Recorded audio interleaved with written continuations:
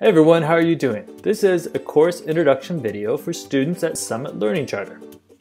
If you're watching this video, this is a class that supports students who are taking it in Edgenuity, in Odyssey-ware, or perhaps even Acellus. The first thing you want to do in your course is find out who your teacher is. If you're in the Canvas homepage, you should see a picture that looks just like this. You can see that your class, for example, you could have Biology A. Your teacher could be Mrs. Fullilove. There's a link to the course information module. We'll get to all the good stuff in the module here in just a few seconds. You see a phone number, an email, and if they have any online tutoring types.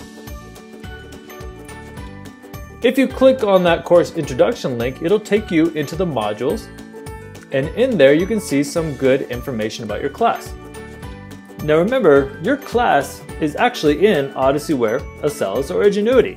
However, in Canvas here, there may be supplemental assignments and some other good information to help you get started or understand what you're doing. The first thing you want to look for is the course quiz. Depending on what course you're in, Edgenuity, Odyssey-ware, or Acellus, you'll have a quiz to help you get started.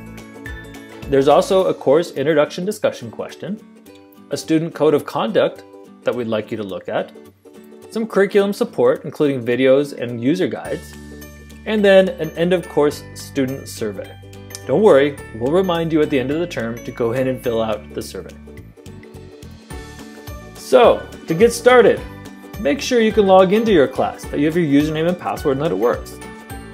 Go ahead and introduce yourself in the class discussion. You may be doing some group assignments, and so you want to get to know who some of the other students in your class are.